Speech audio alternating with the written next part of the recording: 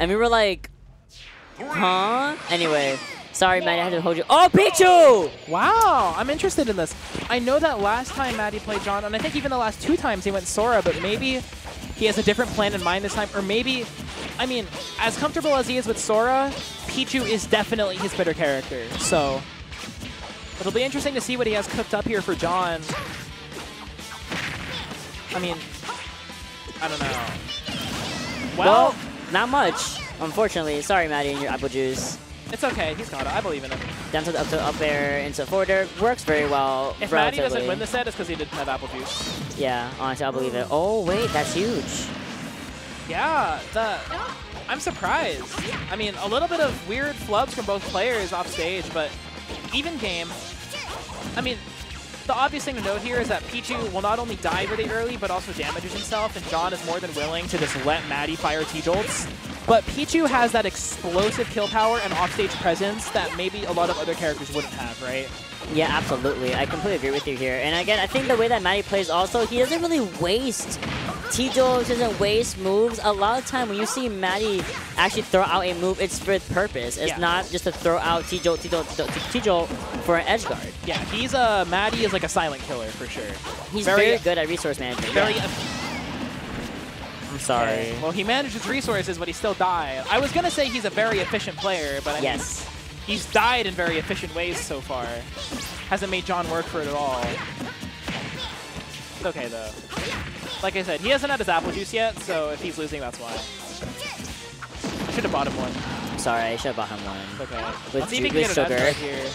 Yeah, with sugar. Oh, man. I love that from John, actually, because Matty has gone for the F smash every time. And it is really good. You know, it hits below ledge, it kills early, but... Oh my god, DI in from Matty. Alright, we got water instead.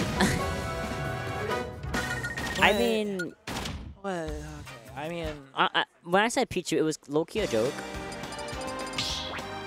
Let's go Donkey Kong. Screw it.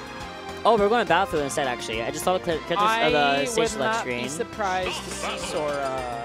No, he's locking in. No, he's staying with the 3-year Pichu. Okay, 3-spec Pichu.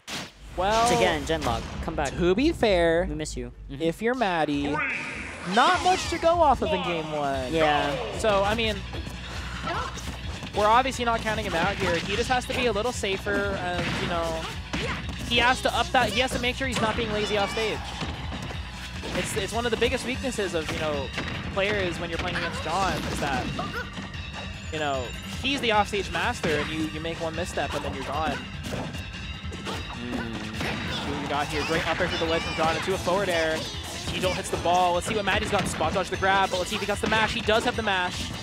Matty has the mash, and it's hard to get Pichu out of that anyway, like, to connect forward. So, numbers, I think all has his work cut out for him. Beautiful connection, though, off of the mash out of the pummel.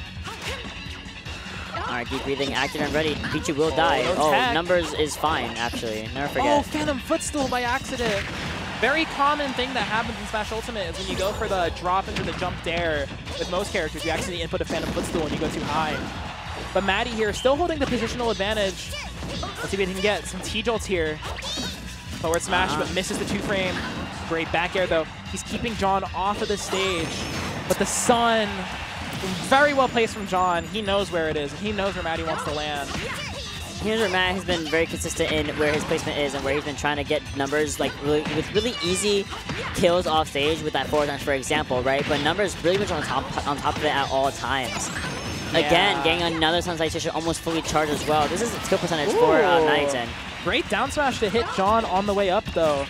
And I mean, deep breathing's online, but Pichu has those explosive combos and some of that crazy kill power that you really need to make comebacks like this. Not even like Matty's down that much anyways. Great forward air. Let's see if we can link it anything. John opposite directional air dodge off stage. Oh, we're charging out. Oh, we are charging out all the way up. Charging it there. You can't commit to any bad position against Wii Fit when she's off stage because she'll always throw the ball at you. Yep. But I mean, I like where Matty's head's at. He's opting to not go for those offstage plays and instead opt to, you know, just play the ledge situation. Great thunder. And Mattyton has the lead in game 2. I mean, it's not a huge lead, but it is a lead.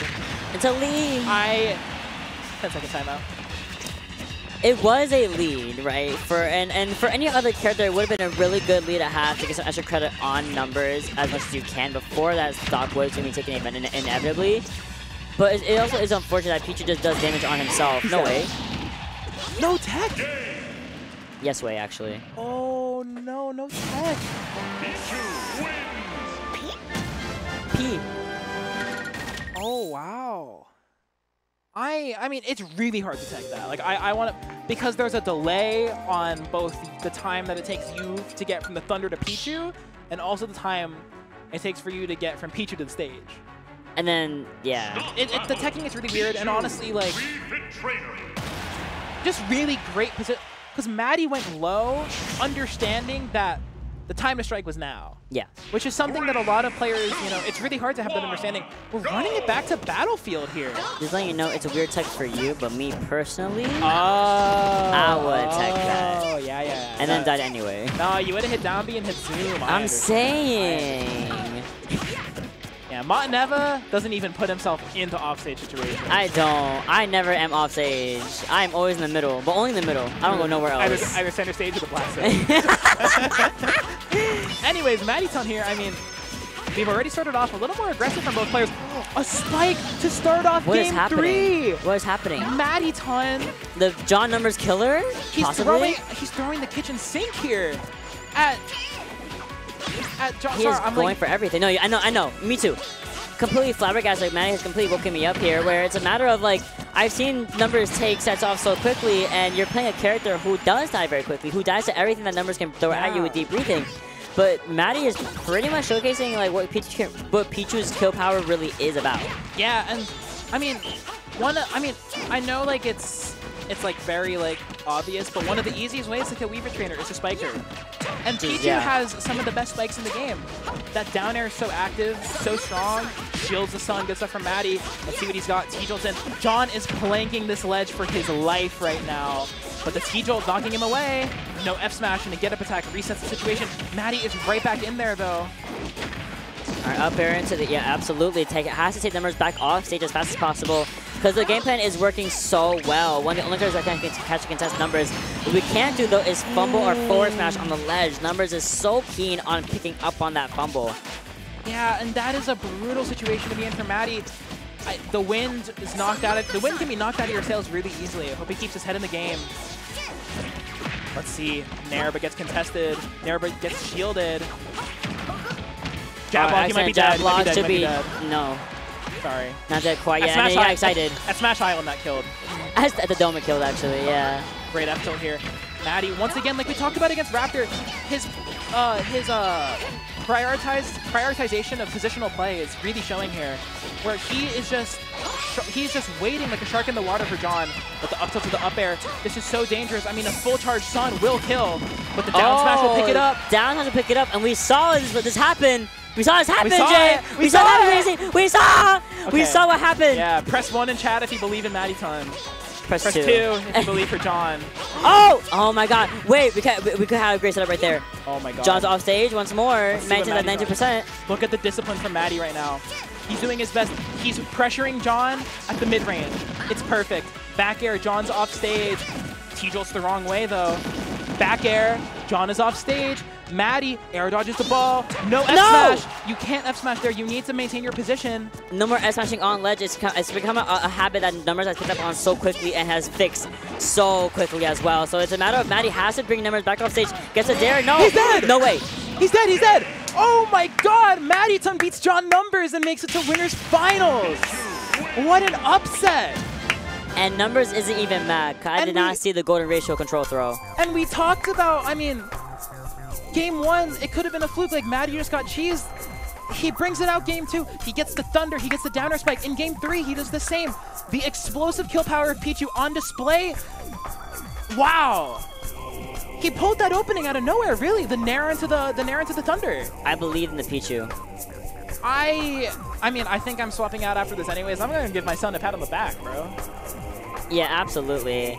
Oh my God, and honestly, like... That was huge. Apple juice, go crazy. Look, yeah, and honestly, like, I don't want to sound like I'm discrediting Numbers at all. I'm just... Oh no, Numbers is You know. It's more like we always, if someone beats him, it's a huge deal. Yes, it is a very big deal. It's a very big deal. Very big deal. It's a very big upset as well. Yeah, wow. I mean, Mattyton in winners finals.